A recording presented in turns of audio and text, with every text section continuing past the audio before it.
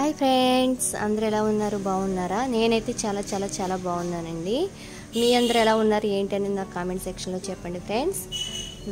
ఇక్కడ వచ్చేసి నేను మిరపకాయ బజ్జీలు చూపిస్తున్నాను కదా. ఆల్రెడీ మిరపకాయ బజ్జీలు వేసేటప్పుడు మాత్రం నేను వీడియో ఏమీ తెలియదండి. దీంట్లో స్టఫ్ చేసేటప్పుడు మాత్రం లైట్గా మీతో షేర్ చేసుకుందామని జస్ట్ తీసానంతే.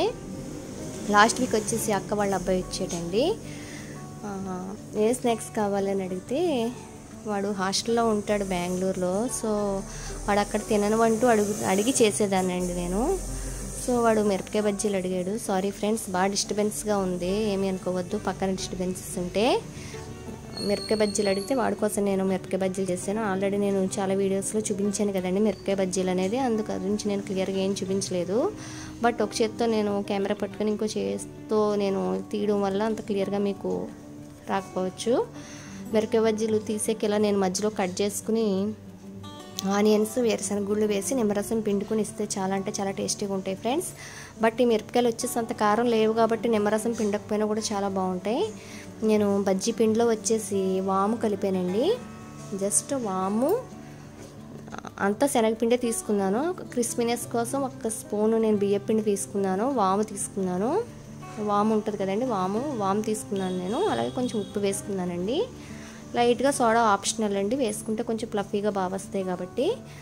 సో నూనెలో వేయించుకుని ఇలా తీసుకుని ఇందులో స్టఫ్ చేసుకుంటున్నానండి. చాలా అంటే చాలా టేస్టీగా ఉంటాయి ఫ్రెండ్స్. ఇది మా అక్క వాళ్ళ అబ్బాయికి చాలా అంటే చాలా ఇష్టం అండి. సో వాడి గురించి చేశాను నేను. ఈరోజు వీడియోలో ఉండేది చూపించేవన్నీ కూడా వాడి ఇష్ట ప్రకారంగా చేసిన వంటలండి. మా అక్క వాళ్ళ అబ్బాయికి నేను చేసిన వంటలు అంటే చాలా ఇష్టం. సో అందు గురించి అడిగి చేయించుకున్నాడు తను. అంటే నేను అడిగాను ఏం కావాలి నాన్న అని అడిగితే, అంటే హాస్టల్లో ఉండే మగ పిల్లలకి పాపం మన ఇంట్లో ఉండే ఫుడ్ అంత దొరకదు కదా వాళ్ళకి, ఏం తినాలనిపిస్తే అదే అడిగితే చెప్పాడండి తను. తన గురించి నేను ఇవి చేసాను నేను. కొంచెం ప్రతి ఇంట్లోనే అక్క చెల్లెళ్ళు ఉన్నప్పుడు చెల్లెళ్ళకి ఎక్కువ అక్క పిల్లల మీద ఎఫెక్షన్ ఎక్కువ ఉంటుందండి. ఎందుకంటే మన పెళ్ళి అవ్వకముందు అక్క పిల్లలతో బాగా ఎఫెక్షన్గా ఉంటాం కదా. చెల్లి పిల్లల్ని పెంచుకునేటప్పుడు పాపం అక్క కొంచెం తన ఫ్యామిలీ ఇవన్నీ అని తన బిజీగా ఉంటుంది. బట్ చెల్లెళ్ళకి ఎప్పుడు కూడా అక్క పిల్లల మీద కొంచెం ఎఫెక్షన్ ప్రతి ఇంట్లోనే ఎక్కువ ఉంటుందండి. నేను చూసినంత వరకు అయితే అక్క పిల్లల మీద ఎక్కువ ప్రేమ అయితే చాలామంది పెట్టుకుంటారు. నాకైతే మా అక్క వాళ్ళ పిల్లలంటే కొంచెం బాగా ఎఫెక్షన్ ఎక్కువ అండి నాకు. వాళ్ళు కూడా అదే విధంగా నాతో కూడా చాలా క్లోజ్గా ఉంటారు. చూడండి, వాడి కోసం నేను ప్రిపేర్ చేసిన మిరపకాయ బజ్జీలు చాలా అంటే చాలా టేస్టీగా వచ్చినాయి ఫ్రెండ్స్. నెక్స్ట్ వాడి కోసం నేను సండే ఏం రెసిపీస్ చేశానని నేను చూపిస్తాను రండి.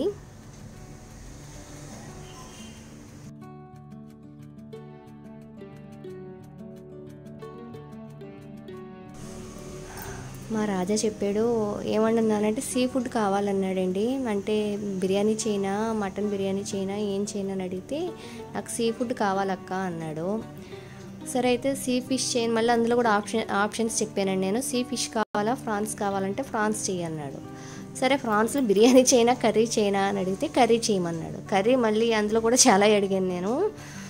సో నువ్వు కర్రీస్ ఎలా ఉన్నా బాగుంటాయి కదక్క, కర్రీస్ చెయ్యి, కానీ బిర్యానీ వద్దు అన్నాడు. సో తన గురించి నేను ఇప్పుడే క్లీన్ చేసుకుంటూ అంతా రెడీ చేసుకుంటున్నానండి.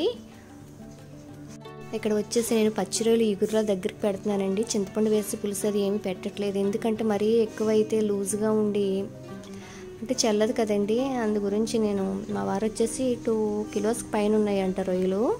అది క్లీన్ చేస్తే 1.25 కిలో వచ్చిందండి. సో అవి నేను దగ్గరికి ఇగురు పెట్టేస్తున్నాను నేను.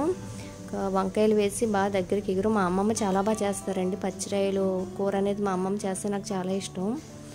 సో తను చెప్పిన మా అమ్మమ్మని అడిగి మా అమ్మమ్మ చెప్పినట్టు చేస్తున్నానండి ఈ కర్రీ అయితే చాలా టేస్టీగా ఉంటుంది. అమ్మమ్మ బొమ్మిడాలు కానీ చేపల కూరలు కానీ చాలా అంటే చాలా బాగా వండుతుందండి అమ్మమ్మ వచ్చేసి. సో ఇప్పుడు నాకు వంకాయలు కూడా రోజు ఫ్రెష్గా దొరికినాయండి. ఆ 2 కాంబినేషన్లో బాగుంటుంది కదా అని నేను చేస్తున్నాను నేను. అంటే కూర అనేది లూజ్గా ఉండకూడదండి, చాలా దగ్గరికి ఎగరపెట్టేయాలి. అప్పుడు చాలా అంటే చాలా టేస్టీగా ఉంటుంది ఫ్రెండ్స్. నేను టోటల్ ప్రాసెస్ అంటే ఏం చూపించట్లేదు. ఆల్రెడీ నా ఫస్ట్ వీడియోస్ అన్నీ అన్వితో చాలా ఉన్నాయి కదా రొయ్యల కూరలు అవన్నీ, అందు గురించి ఏం చూపించట్లేదు. ఉల్లిపాయ పచ్చిమిర్చి వేగాక అల్లం వెల్లుల్లి పేస్ట్ వేసుకున్నానండి.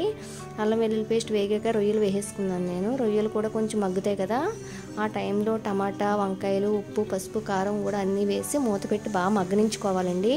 రొయ్యల నుంచి చాలా నీళ్ళు వస్తాయి కదండి. కర్రీ కంటూ స్పెషల్గా నీళ్ళు అంటే ఏం పొయ్యక్కర్లొద్దు. ఆల్రెడీ రొయ్యల్లోంచి వచ్చిన నీళ్ళతోనే కర్రీ అంత దగ్గరికి ఎగరబెట్టుకోవాలండి. చాలా అంటే చాలా టేస్టీగా వచ్చింది. అక్క కొడుకు కూడా బాగా నచ్చిందండి. చాలా బాగుంది మాధవక్కని.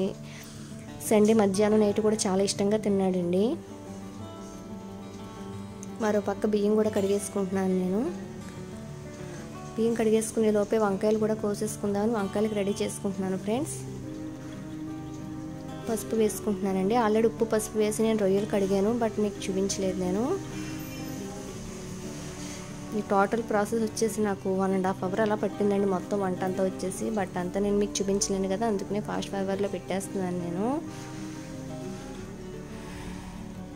ఆ రోజు సండే కదండి. సండే వచ్చిందంటే ఫుల్ నేను ఆయిల్ పెట్టుకుని కొంచెం నా మీద నేను కేర్ తీసుకునే రోజు అంటూ వచ్చేసి సండే అండి.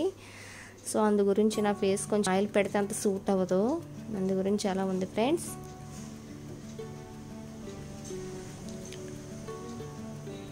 ఈ సండే వచ్చేసి అక్క కొడుకు గురించి నేను చేసిన స్పెషల్స్ అంటే టమాటా పప్పు చేసి, రొయ్యలు ఎగురు చేసి, మిరపకాయ బజ్జీలు వేసి చేశానండి, అంతే. వాళ్ళు వచ్చేసి హాల్లో ఆడుకుంటూ ఉన్నారండి. అక్క పిల్లలతో మా పిల్లలు బాగా అల్లరి చేస్తూ ఉంటారు. మా పిల్లలతో కలిసారంటే వాళ్ళు కూడా చిన్నపిల్లలు అయిపోతారండి. వీళ్ళతో సమానంగా చేస్తారు అల్లరి అనేది.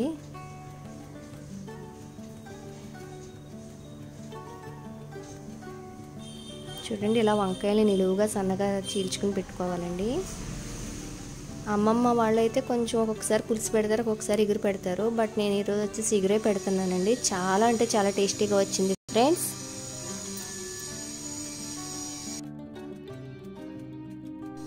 మరో పక్క నేను టమాటా పప్పుకి నేను పప్పు తీసుకుంటున్నానండి. ఇలాగా రైస్ కుక్కర్కి గ్లాస్ వస్తుంది కదండి, అలా 1.5 cup తీసుకుంటున్నాను నేను.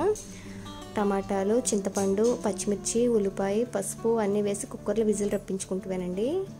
నేను ఏ ఎన్వి చేసినా కూడా రసానికంటే కొంచెం పప్పు చేస్తానండి. సమ్ టైమ్స్ చారు అలా పెడతాను నేను.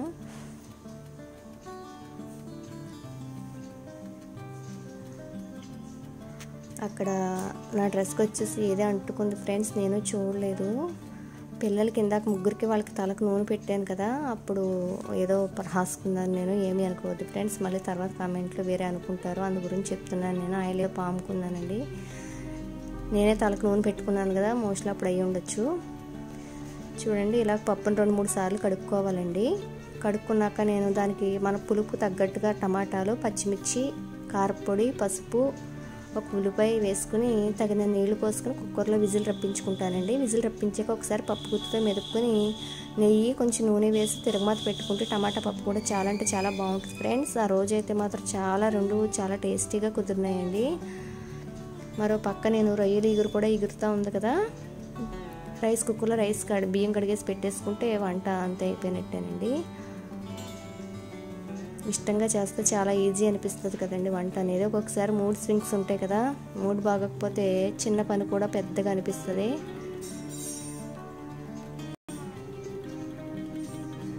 ఎంత టమాటాలు ఎక్కువ వేసినా కూడా కొంచెం చింతపండు వేస్తేనే దాని టేస్ట్ అండి. సమ్మర్ మొదలైపోయింది కదా ఫ్రెండ్స్, మట్టి కుండలో నీళ్లు పట్టడం నేను స్టార్ట్ చేశాను ఒక 4 రోజుల నుంచి. అంటే ఫ్రిడ్జ్ వాటర్ నేను అంత ఇష్టపడినండి. ఇంట్లో ఫ్రిడ్జ్లో పెట్టం మేము అసలు బాటిల్స్ అనేది.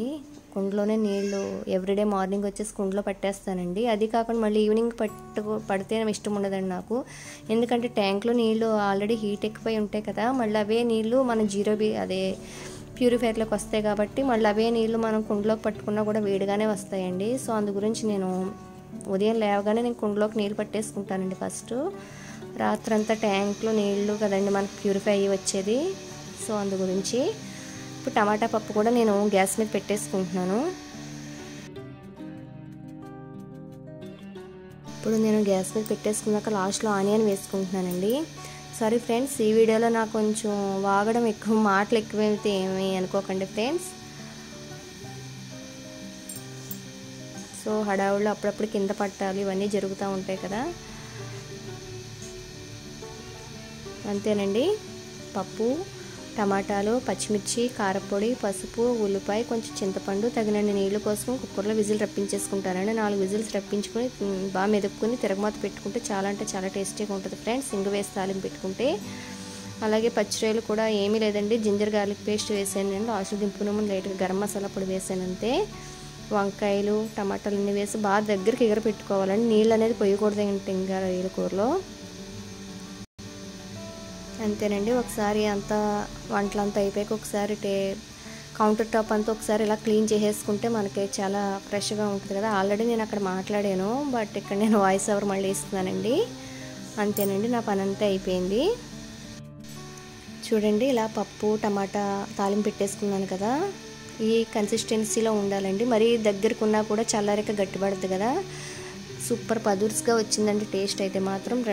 రెండు కూడా చూడండి, ఇలా దగ్గరికి ఎగర పెట్టేసుకున్నాను నేను. వాటర్ అనేది ఏమీ పోయలేదండి నేను. రొయ్యలు కూడా ఉప్పు కారం అనేది బాగా పట్టిందండి. చాలా అంటే చాలా టేస్టీగా ఉన్నాయి. ఆ 3 days కూడా అక్క వాళ్ళ అబ్బాయికి చాలా బాగా నచ్చినాయండి. అలాగా ఎవరైనా మనం టేస్ట్ చూసి బాగున్నాయని ఒక కాంప్లిమెంట్ ఇస్తే ఇంకా మనకు బాగా చేయాలని ఆతృత పెరుగుతుంది కదండి లేడీస్కి. ఓకేనా ఫ్రెండ్స్, ఈ వీడియో నేను ఇంతటితో ఎండ్ చేసేస్తున్నాను. ఈ ఫుల్ వీడియో వచ్చేసి నా సండే బ్లాగ్ అండి. కొంచెం లేట్ అయినందుకు సారీ.